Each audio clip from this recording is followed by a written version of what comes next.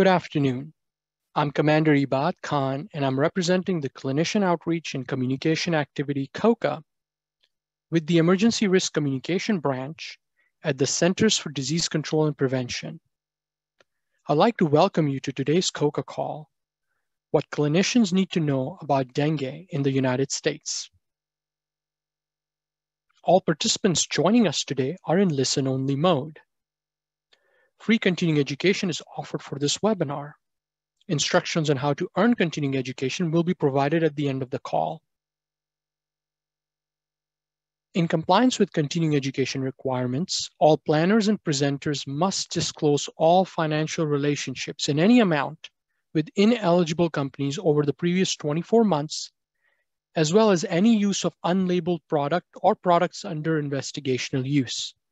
CDC, our planners and presenters wish to disclose they have no financial relationships with ineligible companies whose primary business is producing, marketing, selling, reselling, or distributing healthcare products used by or on patients.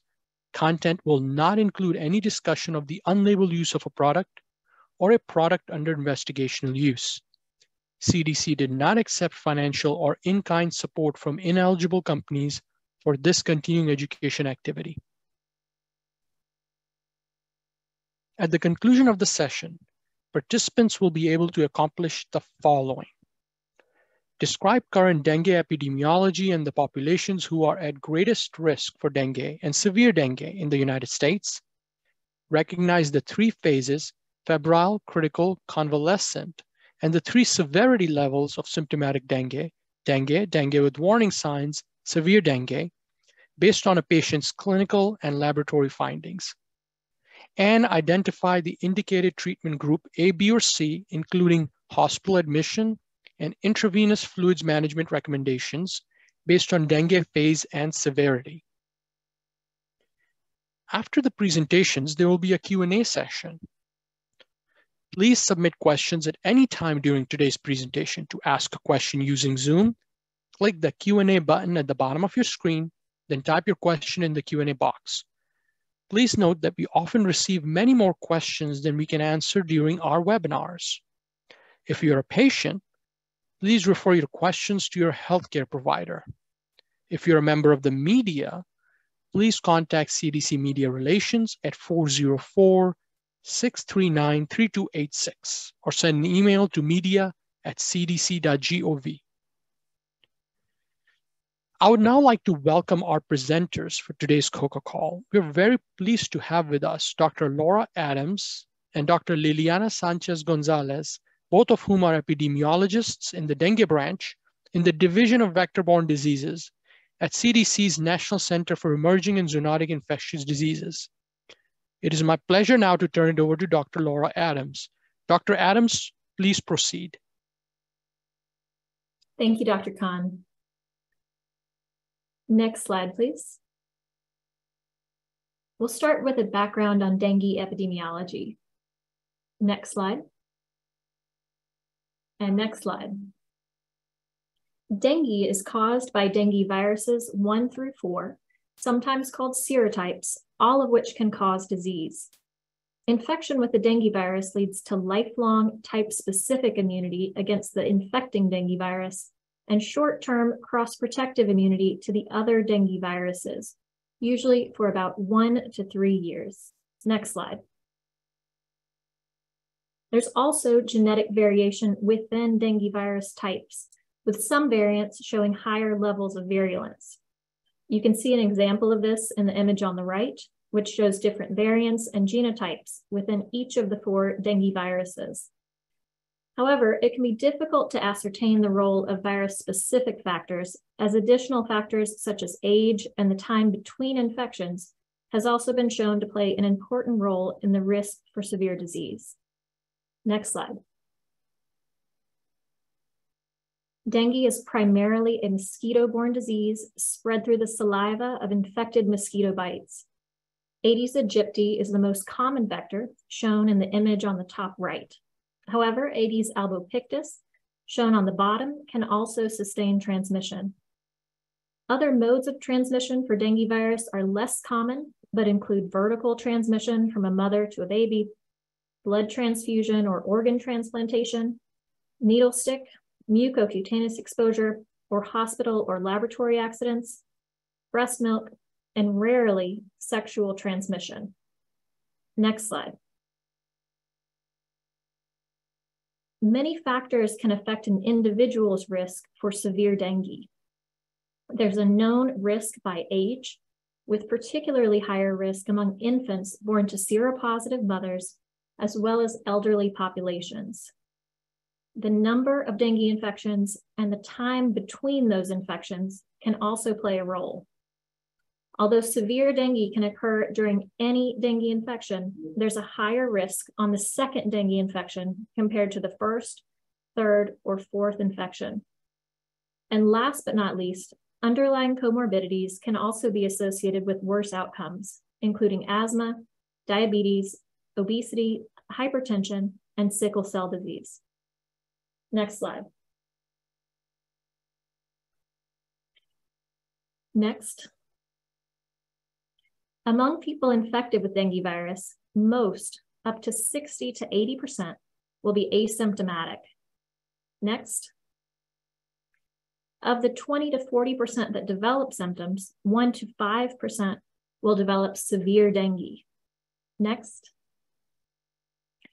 And among people with severe dengue, more than 95% will survive. However, dengue can be fatal with higher rates if untreated or with inappropriate treatment.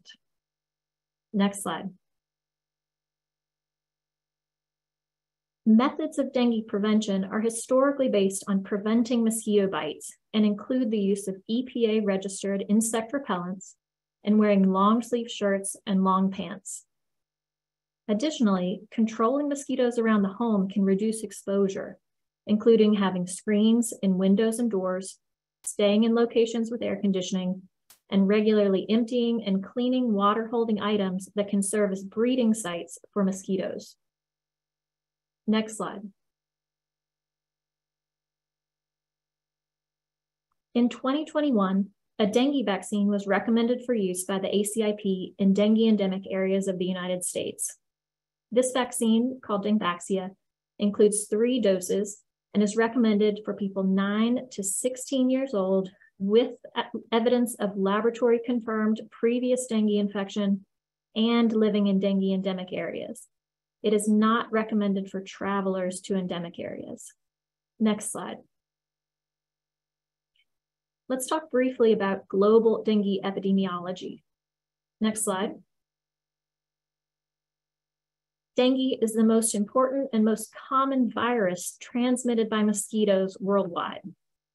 Dengue occurs in tropical and subtropical areas, as shown on the map.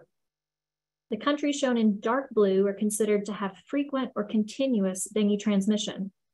The areas in light blue have sporadic or uncertain dengue transmission, and the areas shown in tan have no evidence of risk. Next slide.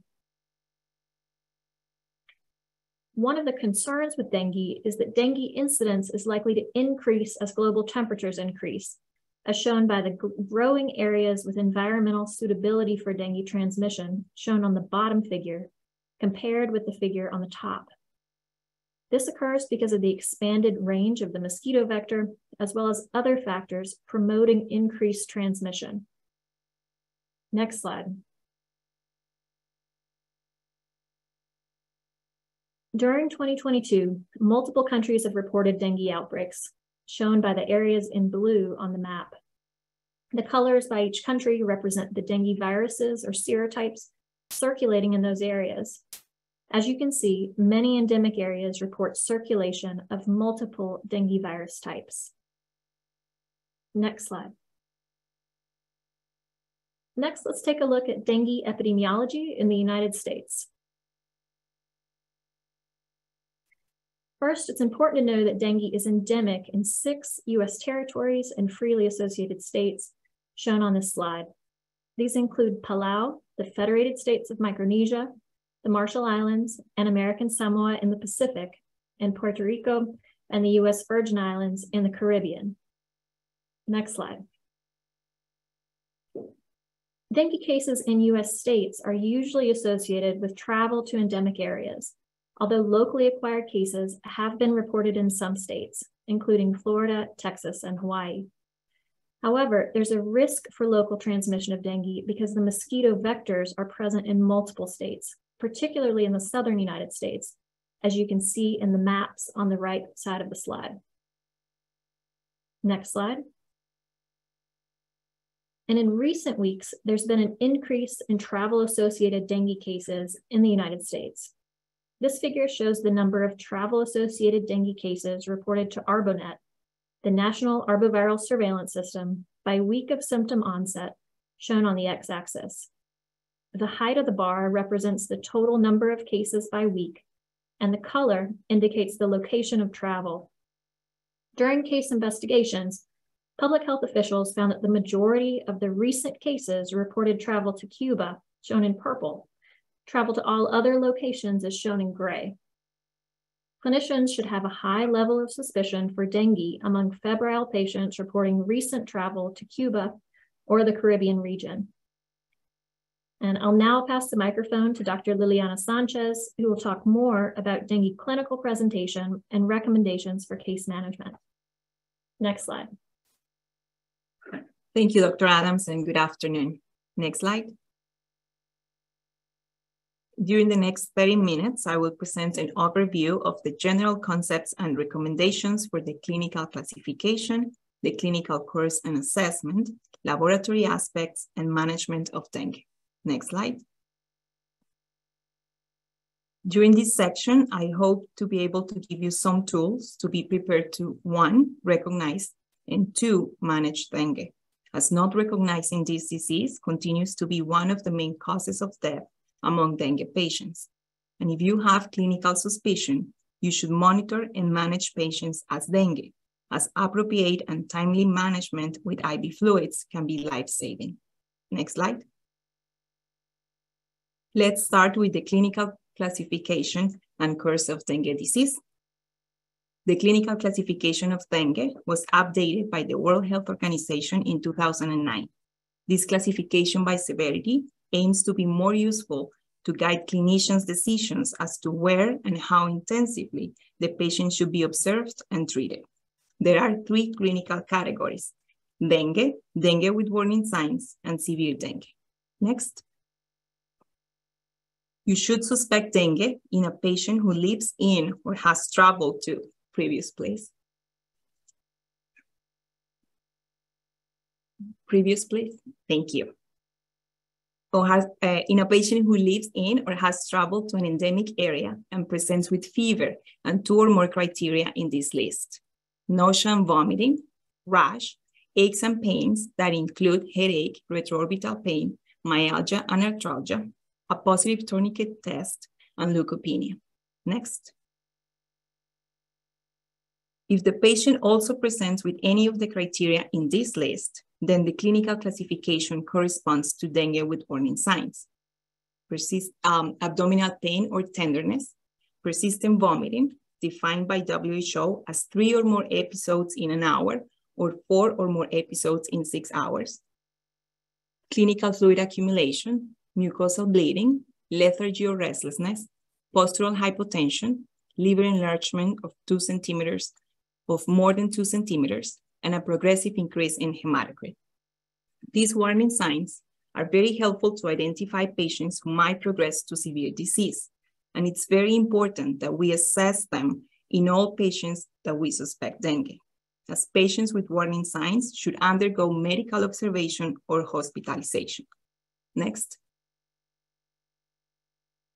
Those patients who present with any of these manifestations, severe plasma leakage, that is the hallmark of severe dengue, that is leading to shock or respiratory distress, severe bleeding, defined by the clinician and usually corresponding to gastrointestinal bleeding, and severe organ involvement, that most commonly manifests as hepatitis, encephalitis, and myocarditis. These patients are classified as severe dengue.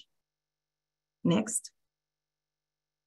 So every time dengue is suspected in a patient, we should use this classification to determine severity of disease.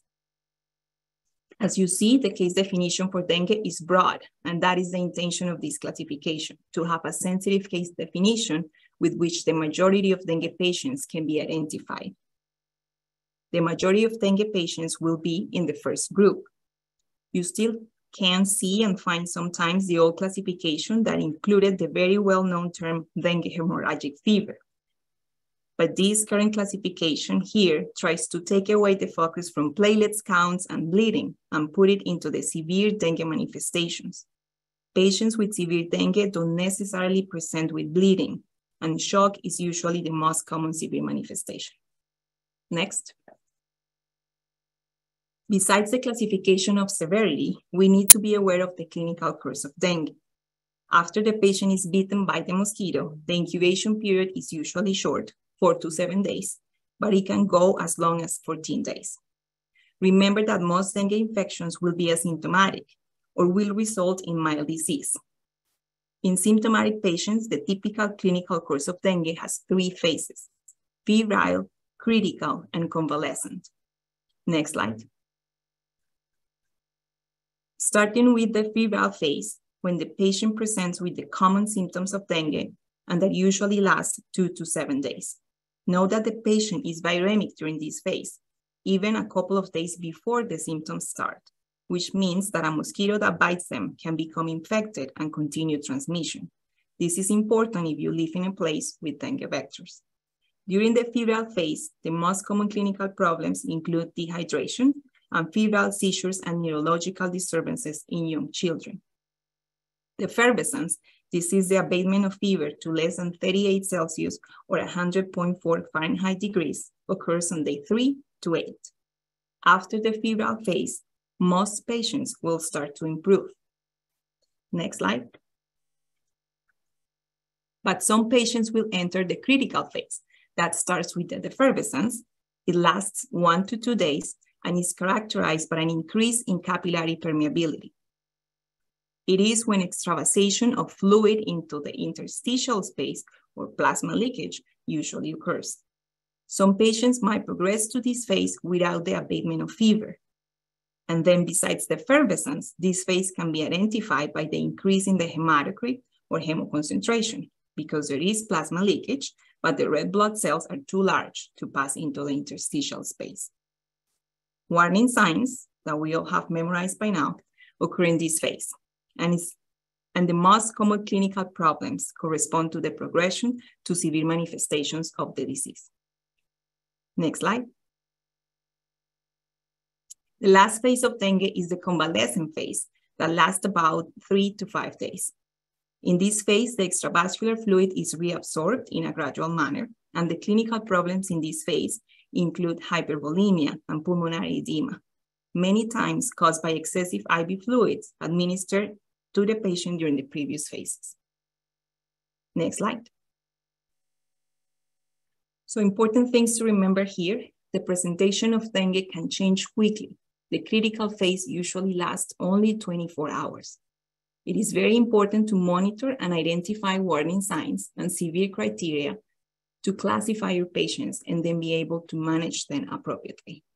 Plasma leakage and progression to severe disease usually happens in the critical phase, and it's very important that we're able to identify it. And shock, not bleeding, is the most common severe dengue manifestation. Next slide. Now let's talk about clinical assessment. Next slide. When we have a febrile patient with a potential exposure to dengue, the overall assessment should include several criteria. The diagnosis: is it dengue? Does it meet the case definition criteria? Was the exposure within 14 days? Do you have another diagnosis for this patient? The classification that we see that correspond to the severity of disease. Does your patient have warning signs? Is the patient already into severe dengue? The phase, as knowing in which phase of disease the patient is, febrile, critical, or convalescent, will help you determine how often you want to monitor your patient. Comorbidities or other conditions that increase the risk of severe disease in your patient. And then based on those 4 things, you assign an intervention category A, B, or C. I want to emphasize that the assessment and the management of dengue patients Usually it doesn't require very specialized tests or interventions, especially if you suspect the disease early and intervene on an opportune manner. Dengue clinical presentation is dynamic and complex, but the treatment is relatively simple, inexpensive, and very effective. We are able to successfully manage dengue patients in low-resource areas and in primary care facilities. Dengue deaths are preventable, and clinicians who are trained in recognition and early treatment with IV fluids are the most important resource we have to prevent them. Next slide. During the history taking and the physical exam, these are some of the main criteria we want to assess. For fever, we want to know when the fever started, if it was measured. Dengue fever is abrupt and can be very high, 104 Fahrenheit or 40 centigrades, if the fever has already started to decrease or if the patient is no longer febrile, is in the effervescence. Besides the case-defining symptoms of dengue, patients can also present with respiratory symptoms, other gastrointestinal symptoms like anorexia, and other symptoms like lymphadenopathy or conjunctival injection. To assess hydration status, you need to know if the patient is able to drink fluids and how is the diuresis. Are other things affecting the hydration status like diarrhea or vomiting? Of course, warning signs that you should always ask and assess about them. And here is the list again. Examine the skin for rashes, including the abdomen, the back, and the limbs, and examine mucosas for bleeding. Sometimes mild bleeding can be missed in the nose and gums. Ask for changes in color in stools and urine that can indicate bleeding too. Assess changes in mental status, especially in children, and assess chronic and social conditions that can put your patient at higher risk for severe disease. Another important aspect to assess in dengue patients, of course, next, is plasma leakage that deserves its own slide. Severe plasma leakage is the most serious complication that distinguishes dengue from severe dengue. Signs of plasma leakage include hemoconcentration that you can identify if the patient hematocrit is 20% or higher than their baseline. It's very important to always obtain a baseline hematocrit in the first medical encounter with a suspected dengue, because this will be your baseline and will allow you to identify hemoconcentration later. Or if after administered IV fluids, the patient hematocrit drops 20% or more, which indicate that the patient was hemoconcentrated and you are diluting the intravascular fluid. Other important sign of plasma leakage is clinical fluid accumulation that you can suspect and assess through the clinical presentation with respiratory distress or abdominal discomfort or flank pain. And you can confirm with imaging, including chest x-rays and abdominal ultrasound. Next slide. And shock is the main manifestation of severe dengue, and unrecognized shock is another common cause of death among dengue patients. It's very important to remember to always look for signs of for early signs of shock, not only decompensated or hypotensive shock. Look for narrow impulse pressure. This is when the difference between the systolic and the diastolic pressure is 20 or less. For delayed capillary refill, more than 2 seconds, or for tachycardia in the absence of fever. Next slide. Now let's see the different types of rashes that present in dengue patients, as their presence can help us guide our clinical suspicion. With the abrupt onset of fever, next, right here, next, dengue patients can present with marked flushing of the face, neck, and chest. In this period, they can also present with red lips and an injecting pharynx, and sometimes patients are diagnosed as pharyngitis in this period and just sent home. Next slide. During the febrile phase, this is days 2 to 6. Next. Patients may present with a maculopapular rash that usually starts in the trunk and spreads to face and limbs. It is blanchable, as you can see in the bottom picture, and it may become scaly. The second picture corresponds to the patient in the previous slide. She presented with both rashes. Next slide.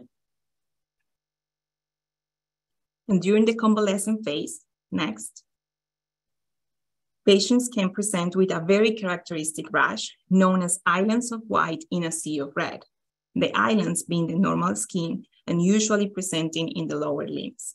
The rash can be very pruritic, and we have seen cases where patients have mild symptoms during the febrile phase and only come to see physicians during the convalescent phase because of the discomfort with this pruritic rash. Next slide.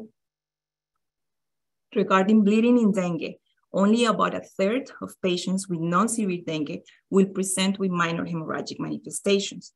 The occurrence of severe bleeding, that is usually gastrointestinal bleeding, has been associated with prolonged shock, another reason to identify shock early, and metabolic acidosis. Gastrointestinal bleeding might be occult. It's important to ask patients about stool characteristics. The first picture here is showing a petechial rash, and the second picture is showing skin bleeding manifestations after the use of a blood pressure cuff in a dengue patient. Next slide. The clinical diagnosis of dengue can be challenging, as many other illnesses can present similarly early in the disease course. In general, the top 3 differential diagnoses in returning travelers to the tropics with fever are malaria, dengue, or typhoid fever. Dengue patients are often tested for malaria because the 2 diseases can look very similar.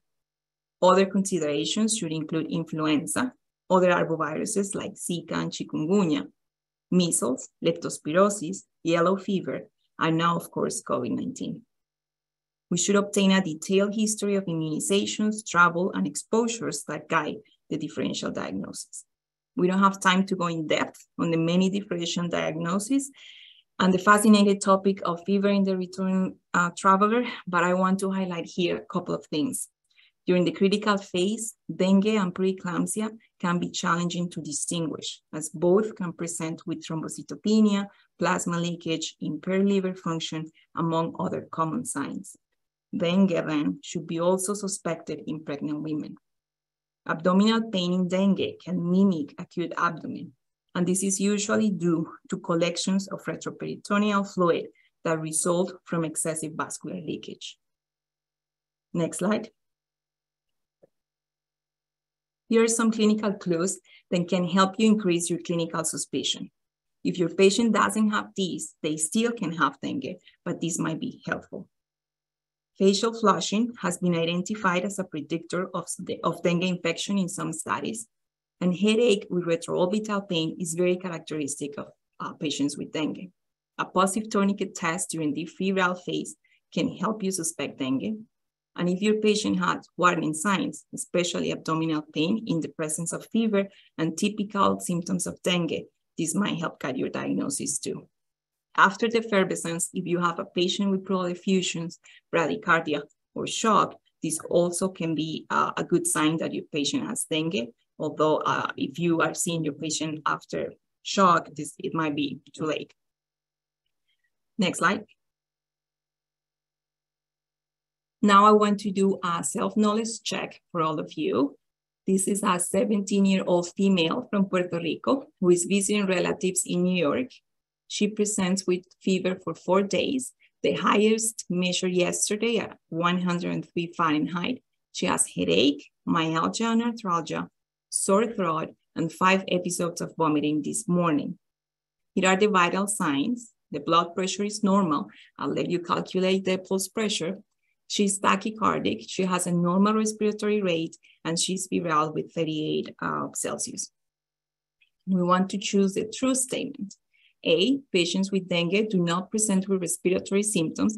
Therefore, this patient does not have dengue. B, it is more likely that this patient has malaria than dengue. C, this patient is in the febrile phase, given the temperature. Hence, we are not concerned for progression to severe disease yet. And D, dengue should be considered as the patient is from a dengue endemic area. This patient has warning signs for severe dengue and should be hospitalized. I will give you a couple of seconds to think about this.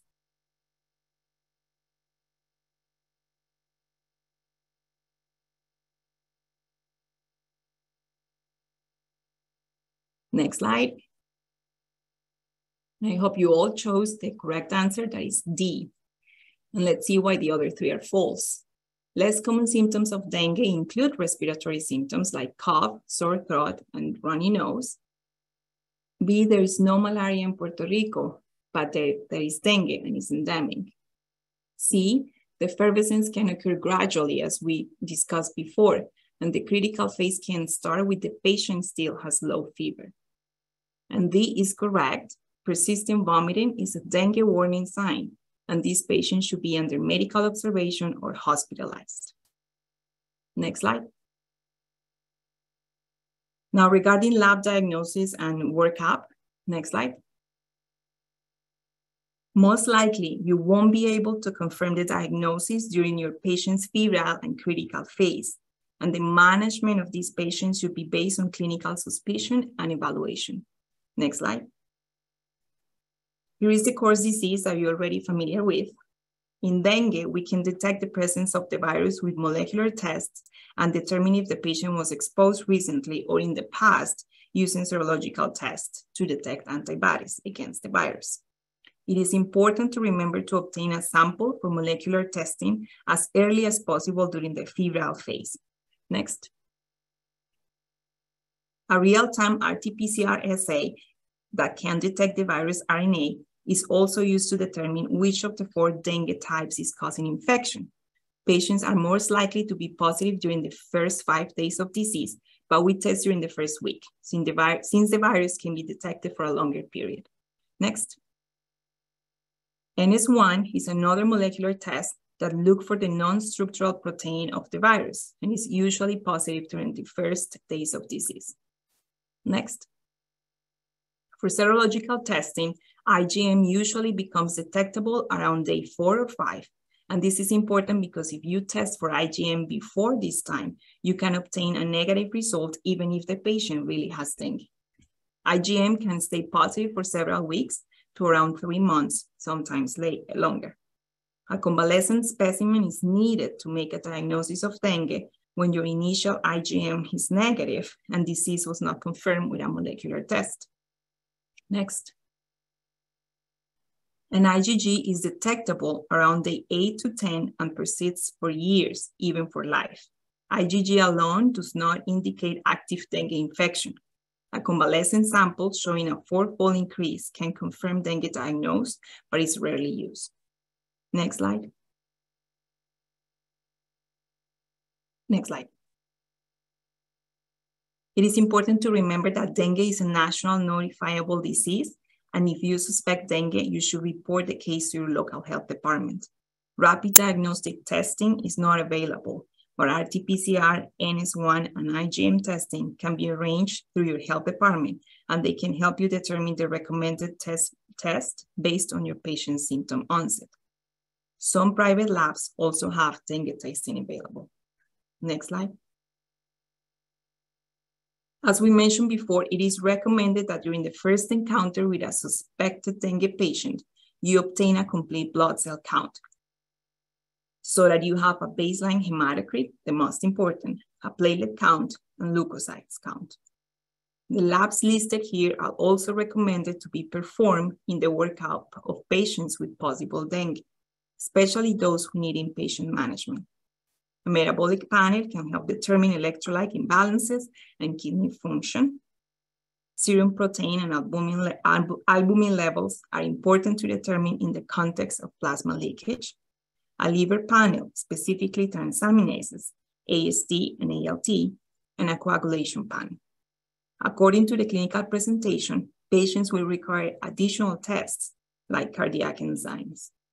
Next slide. Common lab findings in the CVC include leukopenia, hemoconcentration, and thrombocytopenia. During the febrile phase, patients can have normal lab results, and at the end of the febrile phase, beginning of the critical phase, leukopenia with neutropenia and lymphocytosis can be present. For hematocrit, the increase also happens at the end of the febrile phase, beginning of the critical phase, and starts to recover as the critical phase ends. Platelets might take longer to decrease. A normal platelet count during the febrile phase doesn't rule out dengue. The lowest platelet count usually coincides with the highest hematocrit during the critical phase. Platelets can also take longer to improve, and patients can have thrombocytopenia well late into the convalescent phase. Other common findings include elevated liver enzymes, AST and ALT, that is very common in dengue cases, even in non-severe dengue cases. Next slide. Now for dengue treatment, next slide. It is important to remember that the standard of care is supportive management. There is no curative treatment or antiviral available for dengue, but proper treatment with IV fluids can reduce case fatality rate to less than 1%. Next. Depending on clinical manifestations, patients will be assigned to Group A and be managed as outpatients, Group B and require observation or hospitalization, and Group C for emergency treatment. Next slide. CDC has a dengue pocket guide available that can guide you to the classification of patients in these treatment groups and the algorithms for management. Next slide. The pocket guide looks like this. It is available in English and Spanish and can be very helpful to quickly follow the current treatment guidelines. We are currently reviewing this pocket guide to improve it, to modernize it, to make it more friendly and more comprehensive. So stay tuned because we should have an updated pocket guide soon. Next slide. The majority of patients will be assigned to Group A and can be managed as outpatients. This includes patients who don't have warning signs, can tolerate oral fluids, and have a normal urine output. Ideally, with these patients, you should follow them every day, and you should obtain a daily CBC2 until they are out of the critical phase. This is 48 hours after fever disappears or after the first. Very detailed instructions should be given to your patient so that they can recognize warning signs and they can come back if the warning signs appear. And you should look for warning signs and other things like signs of dehydration during your daily assessment. Febrile patients should be placed under a mosquito net, rest in bed, drink abundant oral fluids, and use paracetamol for managing fever. I want to emphasize here that oral fluid intake has been associated with lower rates of hospitalization among children, and oral fluids intake should be encouraged in all patients. Patients should not receive aspirin or NSAIDs, and this can increase the risk of bleeding. Next slide.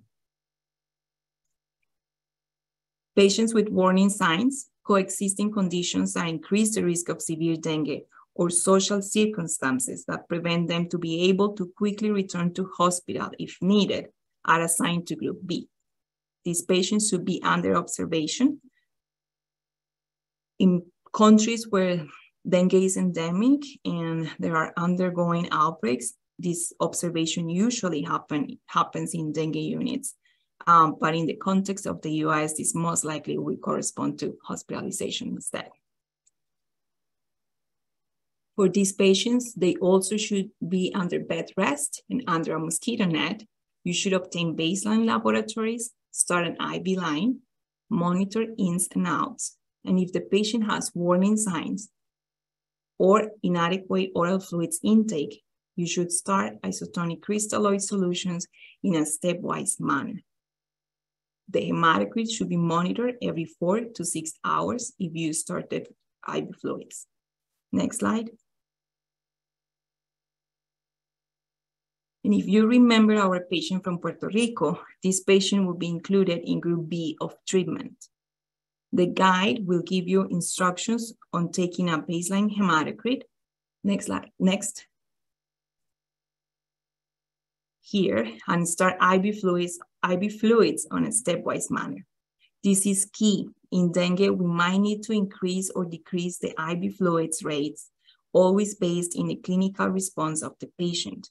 In this case,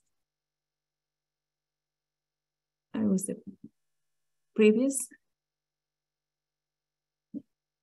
In this case, for example, we start with 5 to 7 meals per kilogram per hour for a couple of hours, and we follow with 3 to 5 meals per kilogram per hour for the next 4 hours. Next. Then we reassess the response, both clinically and with a hematocrit to determine the next steps. The guide will tell you to, next, either decrease IV fluids rates, in this case to 2 to 3 meals per kilogram per hour, if there is an adequate response, or next, increase the IV fluids rates if the response is not adequate. As you can see, dengue management requires frequent monitoring of vital signs, clinical response to IV fluids, and hematocrit changes. It can be very time-consuming, and especially in the context of dengue outbreaks. And you can see why health systems can collapse if there is a sharp increase in the number of dengue cases. Next slide. Those patients who have shock, either compensated or decompensated, are assigned to Group C and require emergency treatment. The IV fluids management in these patients is more aggressive, using boluses of 10 to 20 ml per kilogram in short periods, and they require a more frequent monitor of hematocrit. As we are giving these patients higher quantities of IV fluids, we should monitor for signs of fluid overload, including tachypnea, low oxygen saturation, increase in liver size, and peripheral edema, among others. Details on specific IV fluids doses are included in the current WHO and CDC guidelines, and you can easily access them online. Next. And here I want to show you some of the guiding principles of fluid management in dengue, some of which you already know and we already saw, but it's important to have in mind every time you start IV fluids in a dengue patient that you should limit IV fluids in the febrile phase. If your patient is not dehydrated or there is no other reason to administer IV fluids, these are not needed during the febrile phase. You usually only need IV fluids for 24 to 48 hours, the time that the critical phase lasts. Give only isotonic solutions. And it's key to give only the minimum IV fluids required to restore intravascular volume, maintain good perfusion, and an urine output of at least 0.5 mL per kilogram per hour. Every time you implement an intervention, you should monitor signs of fluid response and reassess. If the patient is responding, you may want to decrease the rate of IV fluids. Next slide. You should use the ideal body weight to calculate maintenance fluids in overweight or obese patients. And remember that extravasated fluids remain in the body and will need to be reabsorbed during the convalescent phase. You should monitor for fluid overload. Although crystalloids are the first choice for fluid replacement in dengue, and most evidence do not show advantages of using colloids over crystalloids for initial IV fluid therapy, there are some situations where WHO contemplates the use of colloids, including when 3 boluses of crystalloids have been administered without response. Next. Or when the blood pressure needs to be restored urgently. Previous, please. Blood transfusions should be given as soon as severe bleeding is suspected or recognized, but blood products should be used with caution because of the risk of fluid overload. Next. Some don'ts in dengue management include to do not use corticosteroids. They have not been demonstrated to have a benefit in dengue severity or dengue progression. Do not use NSAIDs as they can increase the risk of bleeding. Do not give intramuscular injections.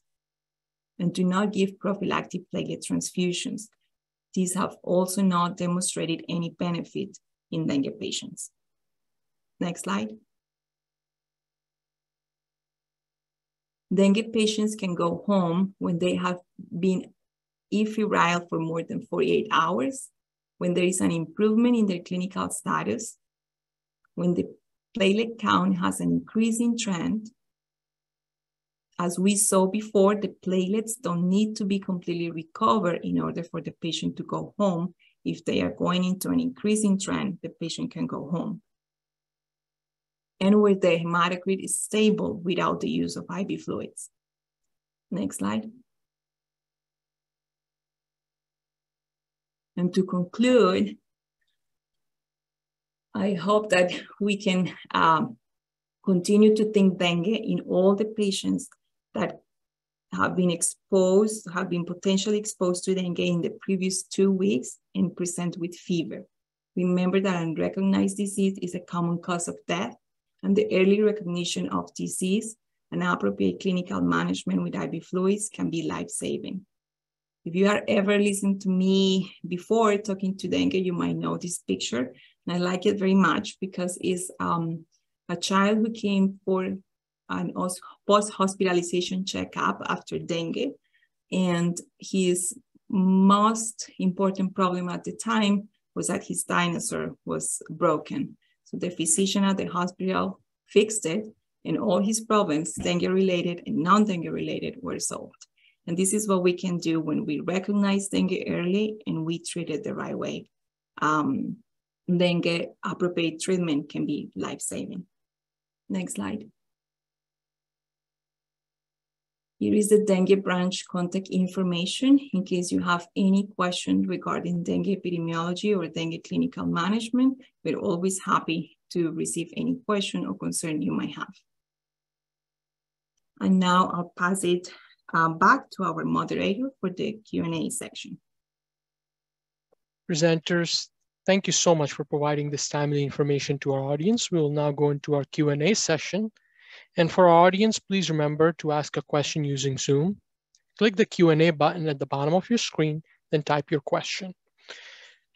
So our first question asks, is there a difference in the prevalence of the 4 dengue virus types based on geographical location?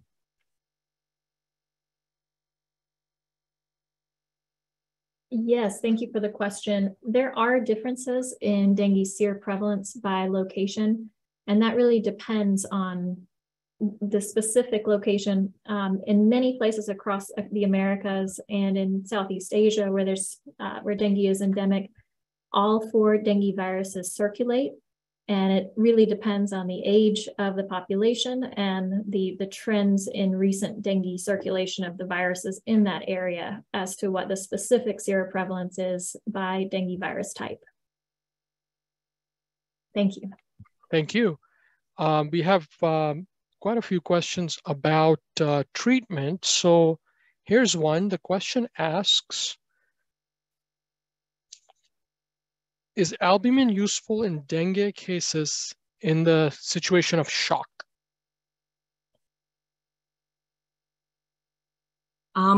There are a couple of very specific situations that the guideline accepts the use of colloids, but it's the main recommendation is to always start resuscitation with crystalloids and to continue the treatment with crystalloids unless there is no response to them. But yes, there is place for the use of albumin and dextran in dengue patients. Usually when there is no response after 3 boluses of crystalloids in shock setting, colloids can be administered. And when you have impending shock and you want to recover the blood pressure quickly, you can also use 1 or 2 boluses of colloids. But the recommendation is to always start resuscitation with crystalloids. Thank you very much. Another question regarding dengue treatment. If a patient is unable to take acetaminophen or paracetamol, can they use ibuprofen or naproxen? No, the recommendation for dengue patients is to not use ibuprofen, aspirin, or any NSAID, as they can increase the risk of bleeding. In these cases, what is recommended is just physical measures to try to decrease fever and oral hydration. But the specific recommendation with evidence that they can increase bleeding is to not give NSAIDs to dengue patients. Thank you. That's very helpful. Our next question is about the transmission of dengue. And the question asks, are Anopheles species also capable of dengue transmission? Yes, Anopheles species are not known to be vectors of dengue. Aedes aegypti and Aedes albopictus are the primary vectors, although there are other mosquito species globally that have been identified as being capable of transmitting dengue. Thank you. Thank you for that clarification. Our next question refers to the information that was shared regarding dengue transmission based on changes in climate. Have you seen dengue transmission in previously uninvolved localities more recently?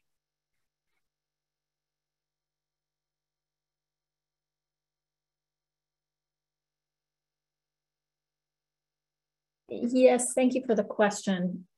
I'm not exactly sure what's referred to by uninvolved localities.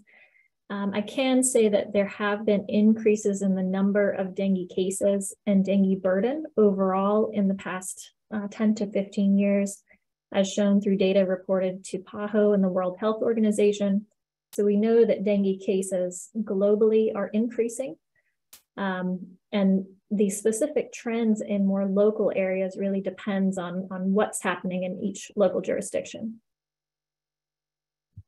Thank you very much. A follow-up question we received was generally asking, considering the lack of familiarity in providers in continental US, and that things might be going, flying under the radar, do we have a good estimate of dengue cases in the continental US, perhaps Florida, et cetera?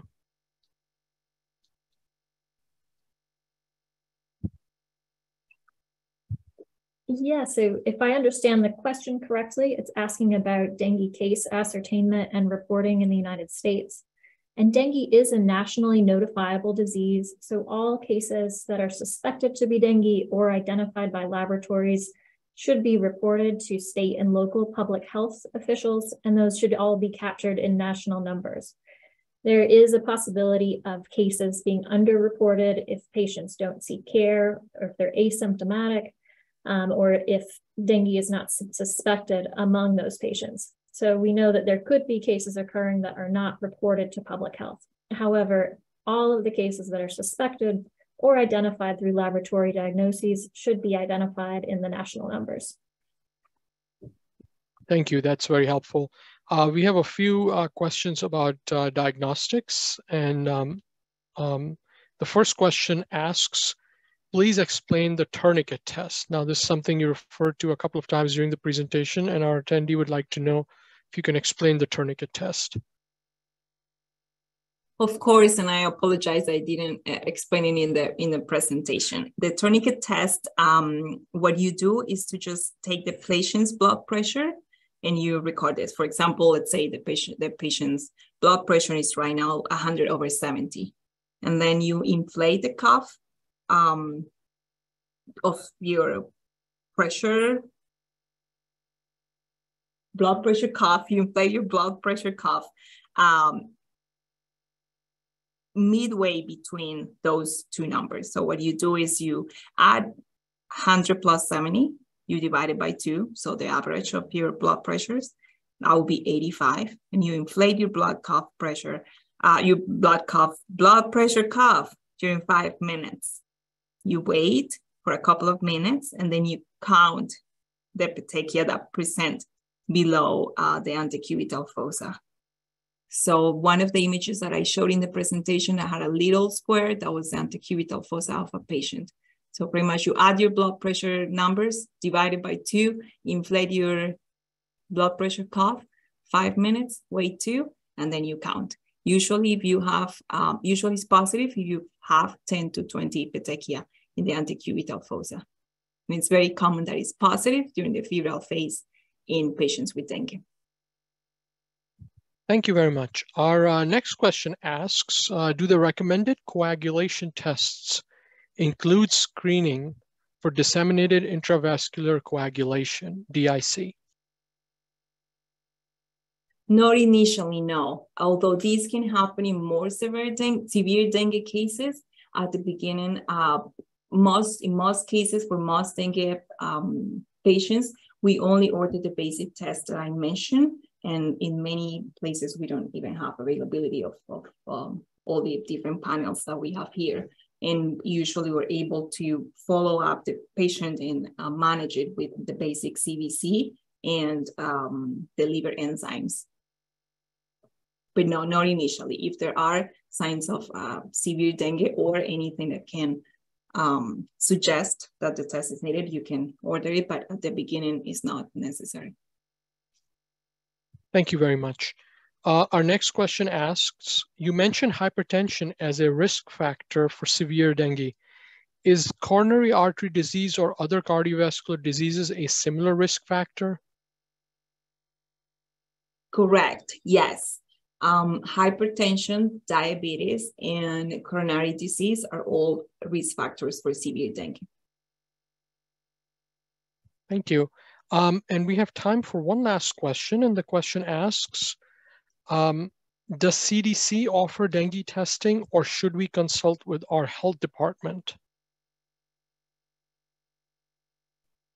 Yes, thank you. We would encourage clinicians to consult first with local and state health departments, as many areas can provide testing there. And we're in close communication with the state health departments to provide additional testing if needed or if requested. Great, thank you for that. I want to thank everyone for joining us today, with a special thanks to Dr. Laura Adams and Dr. Liliana Sanchez-Gonzalez for answering these questions and for sharing your time and expertise with us today. Next slide, please. All continuing education for COCA calls is issued online through the CDC training and continuing education online system at tceols.cdc.gov. Those who participate in today's live COCA call and wish to receive continuing education, please complete the online evaluation and post-test before October 31, 2022 with the course code WC 4520-092922. The access code is COCA 092922. Those who will participate in the on-demand activity and wish to receive continuing education should complete the online evaluation and post-test between November 1, 2022 and November 1, 2024 and use course code WD 4520-092922. The access code is COCA 092922. Continuing education certificates can be printed immediately upon completing your online evaluation.